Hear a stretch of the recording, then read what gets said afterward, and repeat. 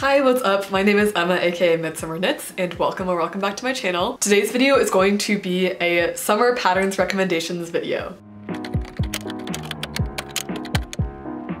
This is a follow-up to my last pattern recommendations video, which was for spring. I do want to do a quick plug for that video because I made that video not really thinking ahead and thinking about the fact that I would probably do a summer recommendations video as well. So a lot of the patterns in that video can also function as summer patterns.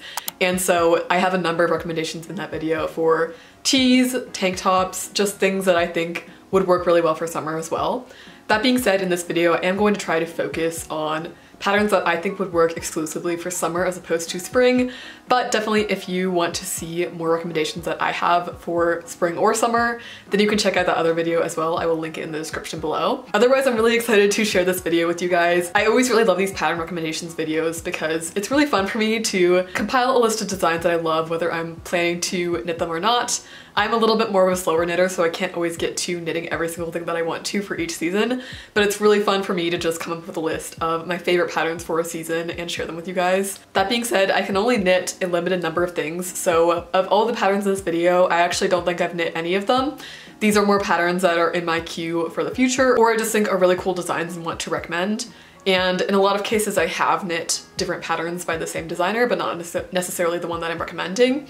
Again, plug for my spring patterns video because I did actually knit some of those. However, when it came to the summer patterns video, I was kind of out of recommendations that I had recently knit. So this is going to be more of an inspiration style video where I personally haven't knit the patterns, but I'm still recommending them to you because I think they're cool designs and I think you should check them out. Without further ado, let's get into the pattern recommendations. So I am going to split up the patterns into different categories corresponding to what types of patterns they are.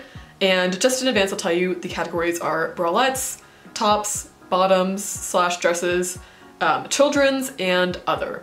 So we're gonna go ahead and start with bralettes. I know that some people might not be interested in knitting bras or bralettes. I will have all the different categories linked as chapters in the video, and you can feel free to skip around depending on what you're interested in making.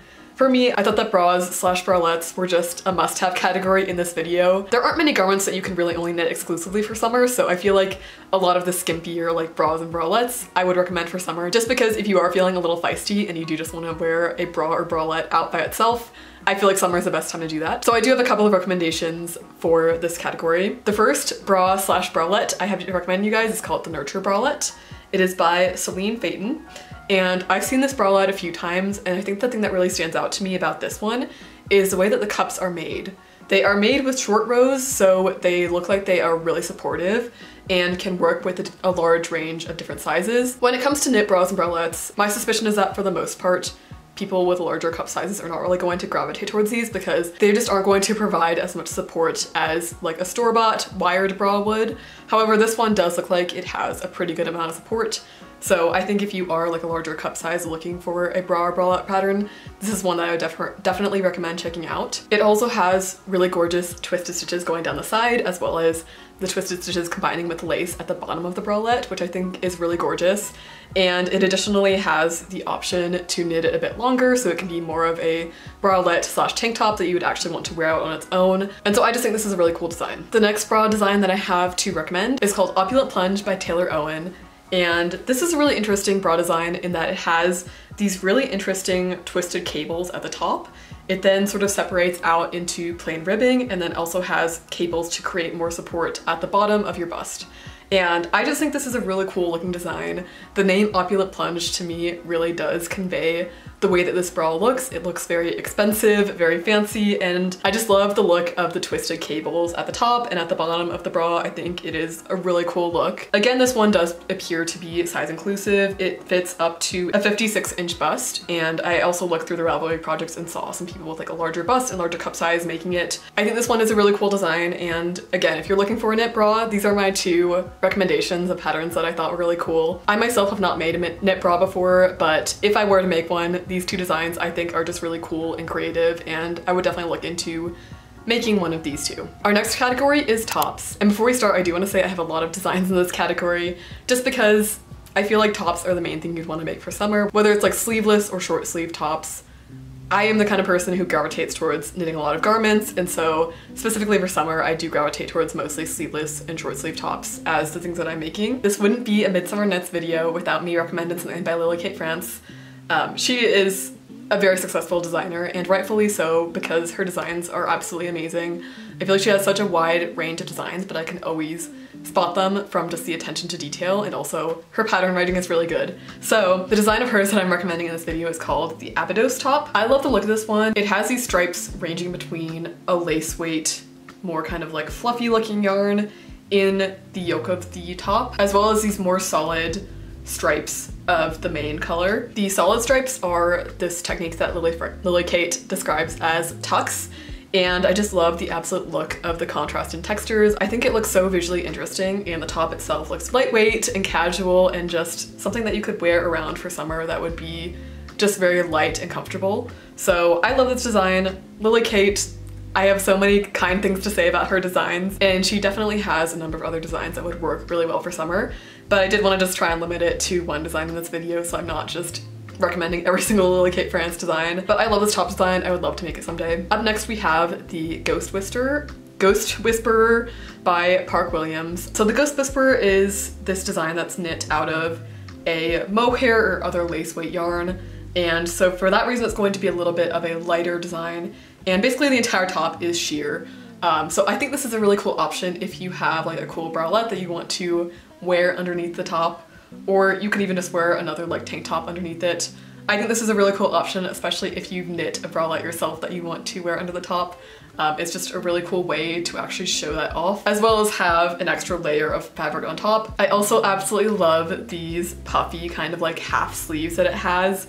It is just so feminine and cute and stylish. I love it. I also want to mention, I don't live somewhere super hot. I do imagine that wearing a mohair shirt somewhere where it gets into like the 90s or 100s in Fahrenheit, as well as somewhere that it's really humid, could be uncomfortable. So this might not be a summer piece for you so much as like a transition piece.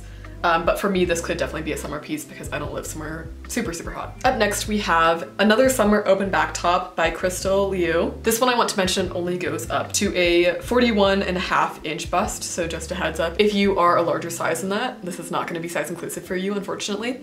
However, I wanted to include this top still because I just think it's a very creative idea.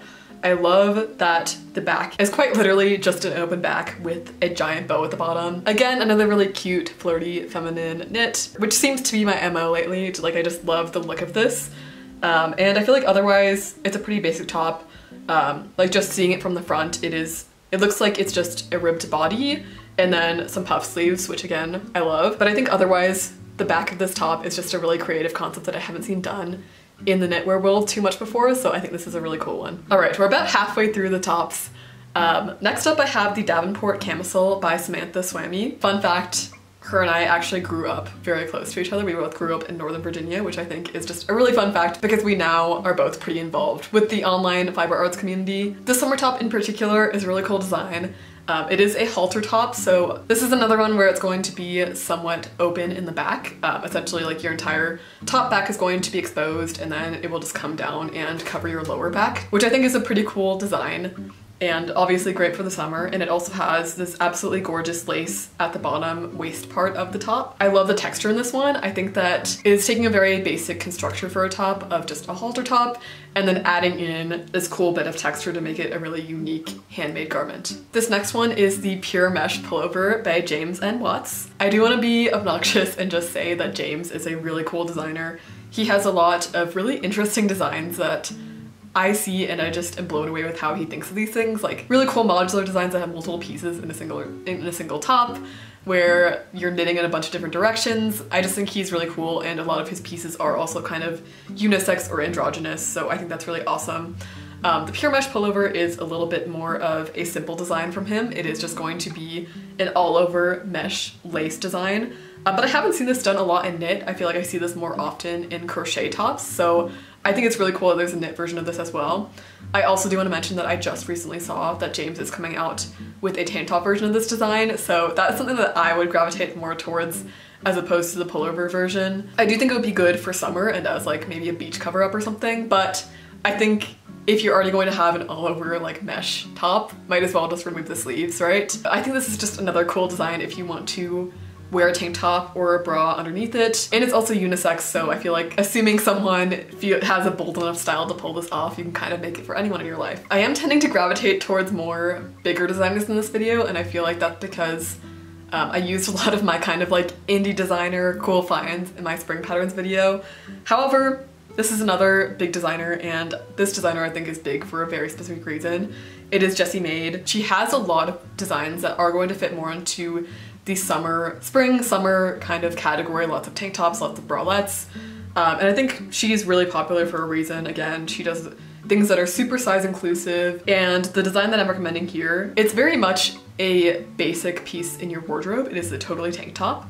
So this is a basic racerback tank top, and I do just want to give a quick explanation of why I'm recommending this. I feel like I tend to gravitate towards more kind of like interesting designs when it comes to patterns to recommend in these videos. However, I feel like having just like more basic designs is not a bad thing either. But I feel like it's always a good thing to just have some basic knit pieces in your wardrobe, because I honestly don't have too many like basic knit pieces in my wardrobe, and I do find myself reaching towards my own store-bought basics as opposed to my knit pieces sometimes, because I just want something simple and basic. So I definitely making it a goal for this year next to knit a couple more basic, simple pieces that I can just reach for whenever. Specifically for this one, actually, I saw Tanis Fiber Arts made a scrappy striped version of this tank top, and I thought it was so cute. So I think this would be a great one to use up some yarn scraps, and it would also be a great one just if you want a little bit more of a basic addition to your wardrobe. All right, my camera died, but I'm back. Next up, this is the last top recommendation that I have. It is the Twisted Love top by Unlucky Knits. This one's actually not on Ravelry. I found it from her Instagram, and I just think this is a really cool design. Essentially how it works is it has this panel for the bust that is twisted in the middle.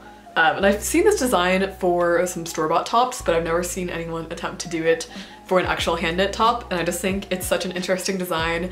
It's so, so cute, and it also has these cute tiny little cap sleeves that just, I look at it and like my heart just soars. It just looks like such a fun design to make and to wear, and so I've been wanting to make this one for quite a while. Okay, we're finally moving on from tops, everyone cheer. The next section is bottoms and dresses. So we're gonna start off with my first recommendation, which is the Lime Skirt by La Pole. Someone recommended this one to me on Instagram. I posted an Instagram question box saying, you know, what are some summer patterns you want to see, and feel free to recommend any specific ones you like. And someone recommended this one to me, and I'm really glad they did, because I was really looking for like a swim cover-up sort of design to include in this video, and this one is just perfect to me. So basically it's just like a simple all over mesh skirt. Honestly, I would think that you could probably modify this design slightly to make it a dress very easily just by adding straps to it and maybe like changing some of the proportions. I think this would be very cute as a dress as well. But I do love an all over mesh moment for summer. I think it's just amazing to have as like a swim cover up, and I love that they knit theirs in like this aggressive lime green. Very punchy, very summery, very out there, and we love to see it. Next up, I wanted to recommend the Melodist dress by Inez Oliveira, and I have seen a couple of dress patterns floating around, and to be honest, I am not ambitious enough to knit a dress at this point in my life, but this is one that I saw that I was like, that is a really cool dress. Like, if I were ambitious enough to knit a dress, I would want to knit one that is something like this. What's cool about this one is that it's a reversible dress. So one side of it has a V-neck and then buttons all the way down, and the other one is a scoop neck, and it's pretty basic, doesn't have too much of a design. And so I already think that is really cool and sort of speaks for itself. It's also tailored sizing, so it's more of a made to measure sort of pattern where you're going to have to measure certain parts of yourself to actually figure out how much to knit, how much to cast on. Which I think for a dress is probably good, considering people tend to just have like pretty different proportions. Maybe like their bust doesn't match their hip size. Like, you can't really expect that to be the same for every single person, so I think that's awesome. I will say this one looks like a total beast to knit. It is knit in fingering weight yarn and uses size 2.5 needles. So I do think it's a big project, but I do want to say I think it's a cool design, and if you are looking for a dress, I would recommend this one.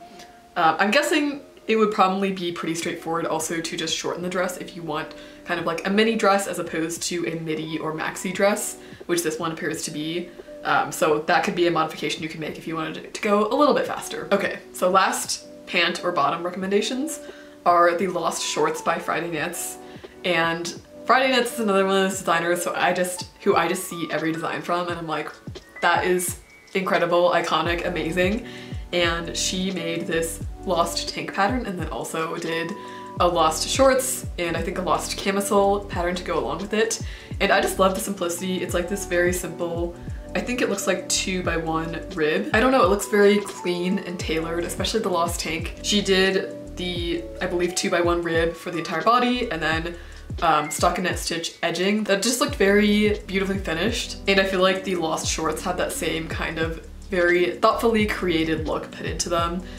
They have increases coming from like the center or crotch of the shorts, which I think just looks very nice. And honestly, I'm not really a very big shorts person, so I don't see myself knitting shorts anytime in the future, but just imagining having a set of a Lost tank and Lost shorts and being able to like wear that around the house is really cool. So I think this is a really cool design and maybe someday I'll get to it. The next category I have to show you guys is actually children's.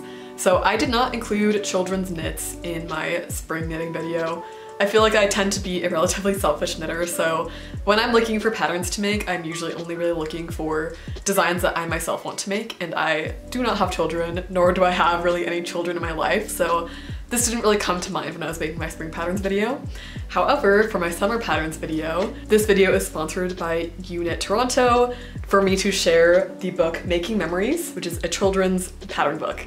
And first of all, I want to tell you guys, this is just an absolutely gorgeous book. When I got it in the mail, I was like absolutely blown away at the finishing of this book and the thought put into every piece of this book. Like, I love this fabric cover and just every single photo in here. I love how well thought out it is and how you get to see these adorable children in every single knit. So I definitely would recommend checking out this book if you do have children or any children in your life who you want to knit for. This is a gorgeous book. However, I am recommending 2 specific patterns from this book for my summer children's pattern recommendations today. The first one is the Oscar vest. So this is just an absolutely adorable vest that has this broken rib looking texture. And Claudia in the description mentions that Oscar was inspired by my son. He always wanted his arms as uninhibited as possible because he was very energetic and adventurous, which again, I don't have children of my own and I'm quite far from having children of my own, but I feel like when it comes to knitting things for your children, you definitely want to knit things that are as functional as possible. So I definitely think that making a vest where your children's arms are not going to be constrained is a great idea. And I also love the finishing of the ribbing on the armholes. It just makes it look very clean and very tailored, and you guys know that's something I'm into. And the second summer pattern I'm going to recommend from this book is called the Piscusha Tee. I hope I'm pronouncing that correctly.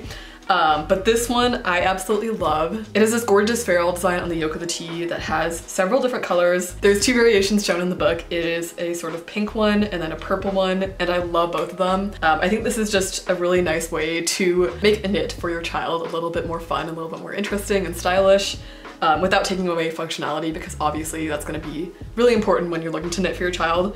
But it also has these really cute puff looking sleeves, and I just love that Claudia took the concept of doing a Fair Isle sweater, which I feel like is very common in the knitting world, and decided to do a tee instead. I just think that's a really fun little twist on kind of like a common design element that's in a lot of knitted garments, and I just think this is absolutely adorable. Again, I have loved looking through this book. There's so many cool designs in here beyond what I just shared with you guys, and I would definitely recommend you check this book out if you have any children in your life and have any urge to knit for them. There are just so many cool designs in here that span a variety of different seasons, different moods, and I really think that it's going to have something that you would like if you have children or have children in your life.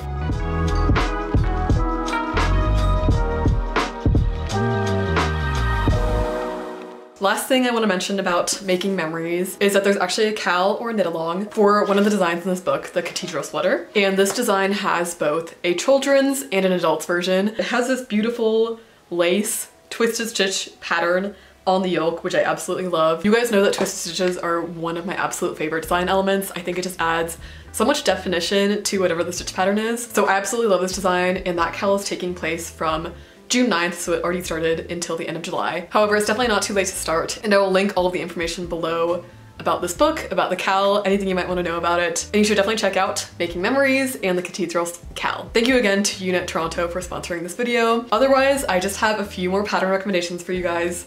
And these are all patterns that I'm putting into an other category because none of these really fit into a single category, but it's mostly more accessories and things. So the first one is I want to recommend knitting scrunchies. I feel like this is just a fun, quick knit for the summer, and I feel like summer is going to be the most common time that you're gonna wanna put your hair up. So it's a great way to add a little knit accessory to your outfit without actually having to wear anything kind of hot and scratchy and hand knit during the summer. There are plenty of scrunchie patterns out there, but I will recommend the Soho Scrunchie by Tori Yu. This is a free pattern, and I feel like making scrunchies is just a pretty fun process. It usually only takes a couple of hours, and it's just a fun way to add a little knit accessory to your summer outfits. And also a great way to use up some extra yarn. Next up, I know I promised not to give you guys too many Lily Kate France pattern recommendations, but I saw she recently released this pattern and I've been dying to make it ever since. It is the Boulevard bag. And the thing that I often don't love about knit bags is that they are usually not super structured, and unless you take the time to sew in a lining or anything like that, usually it's going to stretch out within a couple of uses, and I just don't see myself using it very often if that's the case. However, with the Boulevard bag, this is a super structured bag. So Lily Kate, I think, recommends using zip ties in the sort of black trim going around the bag, and she also knits the bag itself at a really tight gauge. So this is going to cause the bag to be a lot more structured and actually to keep its shape. And honestly, ever since I've seen this, I have been obsessed with the black and white version. The texture of this bag and the black trim going around it, it just looks very neat. Okay, and my last recommendation, you guys could not let me get away with a video without giving a sock pattern recommendation. So the only pair of socks that I've really knit for summer are ones that I currently haven't quite finished yet, which is the Midsummer Dancer Socks by Sorry Nerdland, which I mentioned in my spring patterns video. But there are actually lots of more summery sock patterns out there, and I've seen a lot of sock patterns from Summer Lee, which I think are so cool. She has a ton of these shorter sock patterns, which I think will work really well for summer and spring and just like less warm seasons. And in particular, I love this pair. It's called the Escher socks. I'm assuming it's inspired by MC Escher. So it has this really cool cube pattern on it. And this one would definitely be a little bit more of a challenge since obviously you have to do Fair Isle.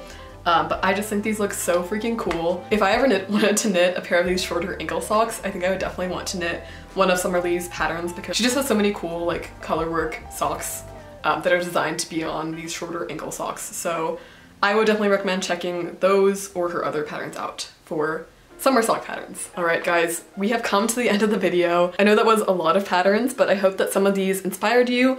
I hope that you are interested in making some of these for the summer. If so, please comment below what your favorite designs from this video were. I also totally forgot to mention, but I am wearing my heartless top, and I've been trying to avoid wearing this because I didn't want people to ask about the pattern because I'm still working on it, but just a heads up, I am still working on it, but please bully me into releasing it sooner because I'm struggling to make myself do it. Otherwise, thank you guys so much for watching this video. If you enjoy this video, I'd really appreciate it if you subscribe to me. I make new knitting videos every single week, and I plan to make one of these seasonal knitting patterns recommendations videos every single season for the rest of the year. I would definitely appreciate it if you subscribed, also give this video a thumbs up just to help me with the algorithm, and I will see you guys next time. Thanks for watching. Bye.